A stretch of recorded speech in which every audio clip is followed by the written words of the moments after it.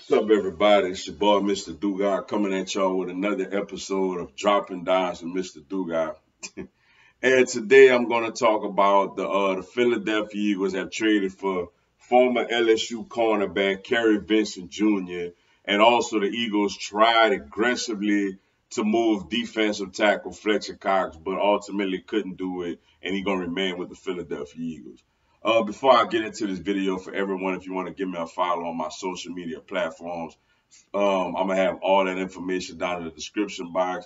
May not always get a chance to respond to questions and comments on these videos, so feel free to DM me. And whenever I get a chance to, I'll get back at you. Come holler at your boy. Also, if you a Madden 22 player on Xbox One, I'm going to have my Xbox One gamer tag down in the description box also. Y'all gonna hear a beeping noise throughout the video, so please disregard that. I apologize for the inconvenience. And y'all get at me on that man. First I'm gonna start off with the Eagles trading for Kary Vincent Jr. from the Denver Broncos, I think for like a 6th-round pick or something like that. Interesting move. Clearly I know a lot about Kary Vincent Jr. 2 years ago, he was a vital part in the secondary for the LSU Tigers that had arguably the best college football team in the history of college football. Made a few interceptions that year. One of them, his most notable interception, ironically, was against current Eagles quarterback Jalen Hurts when he was at Oklahoma in the national semifinal game. Guy with a lot of speed, runs very, very well, but he's a smaller corner. He's more of a slot guy. He's short, and he's not very big, but he can run pretty fast, and he has good ball skills. Avonte Maddox, I feel like, was doing a good job in the slot, and he very well may continue to be the starting nickel corner, but he's going to be a free agent after the season. So it makes you wonder, do they look at Kary Vincent Jr. as the heir apparent to him? Do they look at him more as a special teams person? Those are questions that we're going to find the answers to, sooner than later. But it was an interesting move for the Eagles when I expected them to be more sellers than buyers, if anything. And speaking of sellers, the Eagles reportedly tried to aggressively trade Fletcher Cox away, but ultimately a deal didn't get done. Now, what's the details?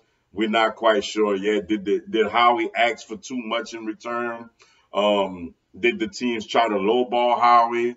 Whatever the case may be, Fletcher Cox going to remain a Philadelphia Eagle. I'm not surprised that we attempted to trade him because, for one, we're a team that's kind of in rebuild mode. We're a younger team. Fletcher Cox has a big salary cap number. Also, he's above 30 years old. And when you look at it, apparently he's not very fond of Jonathan Gannon and his defensive scheme. He made some comments after the Las Vegas Raiders lost that, he's used to being more aggressive, and he's now in a scheme where he's expected to just sit back and let things happen and react more than attack. And also, he also made a comment like to say he don't get paid to cover screens, which is something, honestly, that you don't want to hear from a guy that you're paying well over $100 million to. That all combined with the fact that where there's the scheme, where there's a decline from his play, he's been very unproductive this season. Like, he hasn't really made any plays this year. So when you combine all that together, I could definitely understand why the Philadelphia Eagles, tried to make the move to remove him. I'm curious to know what Howie Roseman was asking in return. Did he ask for a 1st or 2nd-round pick? I'm curious to know who were the teams that really were calling about him.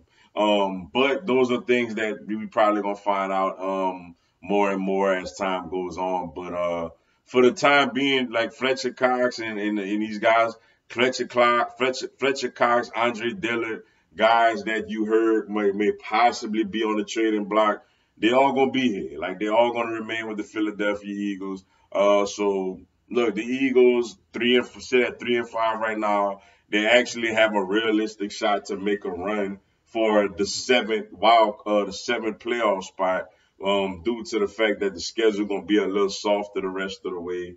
So we'll see, man.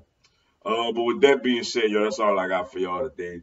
Appreciate y'all checking out the video. Hit the like button for your boy. Give me a subscribe. I have Philadelphia Eagles, NFL, and content from my other teams throughout the year. Y'all have a blessed one. Fly, Eagles, fly.